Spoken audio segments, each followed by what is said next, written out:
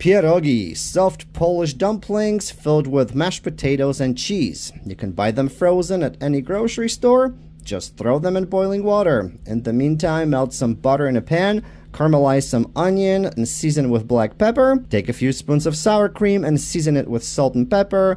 When the pierogi float on top, just take them out, put them in a pan with the butter and onion, mix well, serve them on a plate, and add some sour cream for dipping. If you're Polish, there is only one dish that brings your childhood memories.